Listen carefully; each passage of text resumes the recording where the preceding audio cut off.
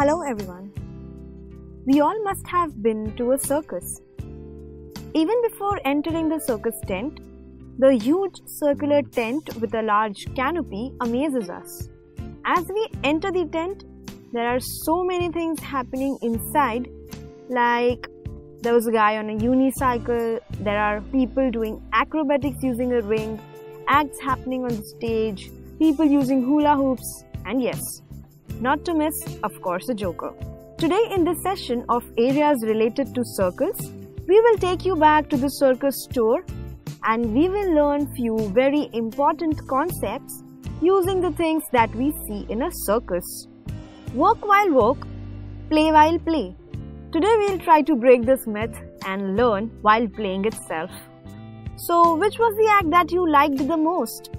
One of the things that amazed me the most was the hula hoop. We all know that hula hoop is a hollow, round structure like a ring, or in mathematics we can call it as a circle. And in our previous session, we learnt that boundary of any circle is known as circumference. And now we will learn how to find out circumference of any circle.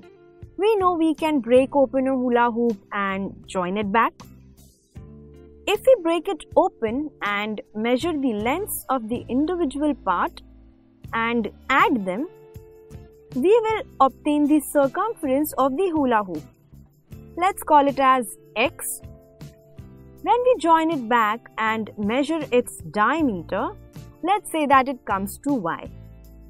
A Greek mathematics teacher, William Jones, in early 18th century, determined that when we divide the circumference with diameter, all the values come to 3.14 or usually approximated to 22/7, and this constant is known as pi. So, whenever we see this constant pi, we can immediately relate it to a circle or some other curved shape or surface. Now let's see whether the ratio of circumference to diameter is always 3.14 or not. For that, let's do a simple activity here. We will take few hula hoops of different diameter. We know by breaking them, we can measure its circumference. And here if we take the ratio of circumference to their respective diameter, we are obtaining 3.14 only. You can also try this by yourself for any big or small circle and still you will always get the same answer. Now as we saw that ratio of circumference to diameter is pi, here we can write it as c is equals to pi d, and as we know that diameter is twice of radius, we can even write it as c is equals to 2 pi r. If you noticed one thing, just by knowing the radius or diameter, we can calculate the circumference of any circle. Now suppose if we join only half of the hula hoop, then its circumference will be pi r, correct? But if we have a look at the huge flag in the circus, which is a semicircle, well then can we use pi r to calculate its boundary? No, we cannot, because there is a diameter which is also a part of the boundary now. So to find the complete boundary of the semicircle, we will have to add diameter to pi r. In the circus, we have a stage in the center, which is also circular in shape. Here also we can find its circumference if we know the radius of the stage. But there is a difference between hula hoop and the stage. Hula hoop was a hollow or ring-like structure, but stage is a flat surface having an area enclosed inside the boundary. Let's figure out how we can find the area of the stage by knowing only the radius of the stage. Let's divide the stage into various sectors. These sectors look like small triangles, and if we rearrange them, we get a shape somewhat like a rectangle. The smaller will be the sectors, the arrangement will look more like a rectangle. We know area of rectangle is length multiplied by breadth. It is visible that the breadth of the rectangle is the radius of the circle whose area we need to calculate. But how do we find the value of the length? If we look closely, then the length is nothing but some part of circumference. So when we compare the length and circumference, we can see that it's half of circumference, that is pi r. From this, we can conclude that the area of the stage or circle is equals to the area of rectangle, which is equals to pi r square. Using this, we can calculate area of any circle where we know only the radius of the circle.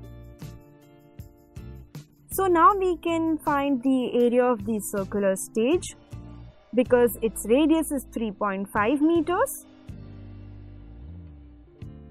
So when we put the value of radius, the area of the stage will come to 38.5 meters square. Here we are done with two important formulae which are related to a circle. Let's move ahead and learn few more interesting concepts about a circle.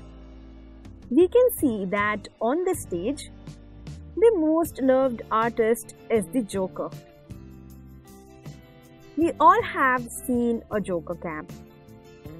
If we see it in 2D or when we draw it on a paper, it will look something like a sector.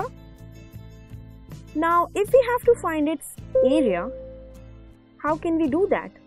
If we draw a circle, its central angle is 360 degrees.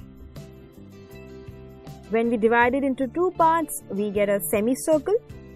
So its central angle will also get divided into half, that is 180 degrees. And when we have a quadrant, its central angle is also 1/4 part of 360 degrees, that is 90 degrees. But if we see the cap, we do not know what the central angle is because we do not know that exactly what part of the circle the cap is. So let's say the central angle of the cap is theta. So if we will divide theta by 360 degrees, we will come to know exactly what part of circle the cap is. Now when we multiply this ratio with the area of a circle, we will come to know that what area of the circle the cap is covering. And as we know that cap is the shape of a sector, using this method we can find out area of any sector of a circle when we know theta and the radius of the circle. Now suppose the central angle of the cap is 60 degrees and radius as 14 centimeter. So the area of the cap or the area of the sector will come to 102.67 centimeter square. But we can also see one more part of circle in the cap. Can you find out what? Yes, we are talking about the base of the cap, which is nothing but some part of circumference, also known as arc. And now we will try to find the value of the base or arc length. From our previous formula, we know that theta by 360 will give us exactly what part of circumference the base is.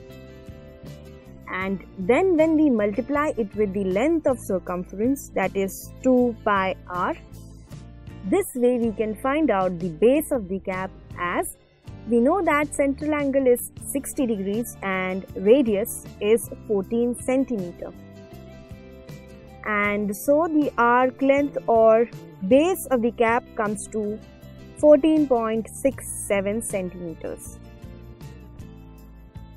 Now here we are done with 4 formulae related to a circle. We will be dealing with one last formula before ending this session, which we will derive on our own. Let me tell you one more formula to find the area of the sector, which is half multiplied by arc length multiplied by the radius. In few simple steps, we will derive this formula from the formula of area of a sector. We can see that we need half in our formula. So we divide the area of the sector by 2. Now, since we are dividing it by 2, we will even have to multiply it by 2. Here we can see so many terms we do not have in our formula. But when we rearrange them a bit, we can see what we have is the formula for arc length. And hence, here we can replace this by letter L to represent arc length. And see, we derived our new formula.